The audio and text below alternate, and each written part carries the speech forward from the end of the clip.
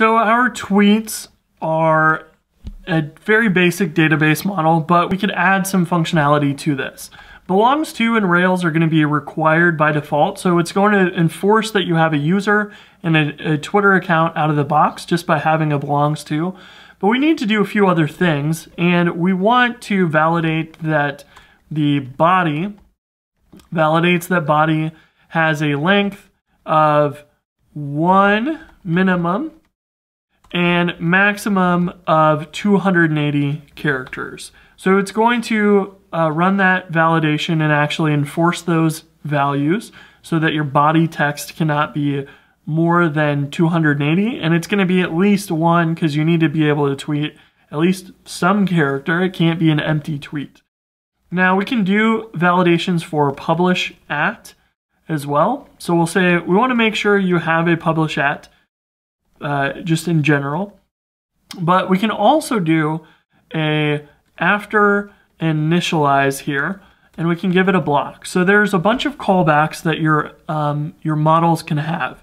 So when you create a one in memory, after it initializes, that's what that does, you can do some work and assign some default values, for example.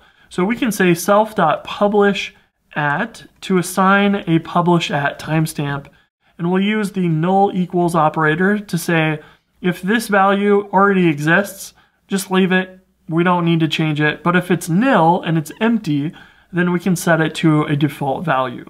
So we can say 1.hour from now, or we could say 24 hours from now. So tweet it tomorrow at the same time.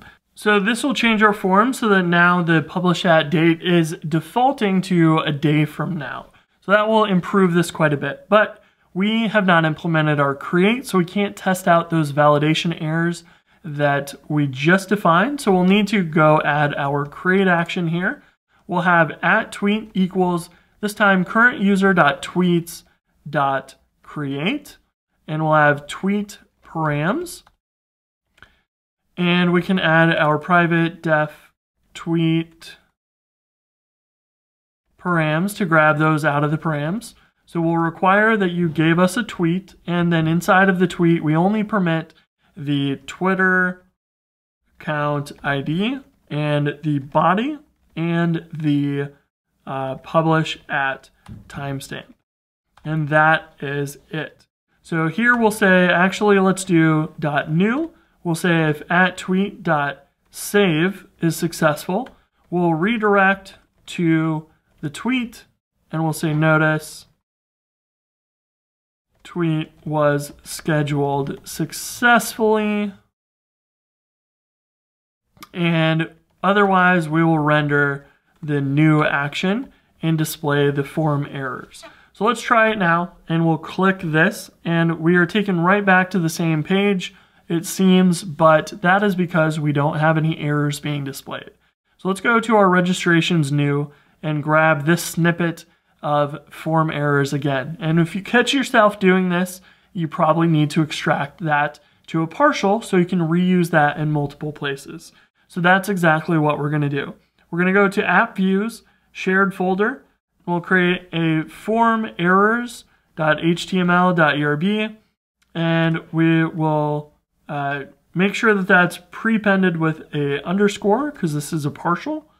We'll paste that in and we'll tab it over.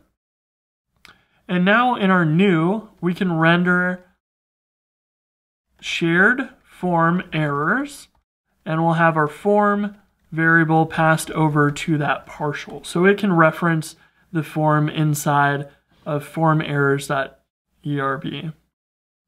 So this variable is accessible only if we pass it in our render call, which means we can go back to all of our other forms and replace that with a one-liner, and all of our forms will look exactly the same, and we can change them in one place. We don't have to copy this chunk of code all over.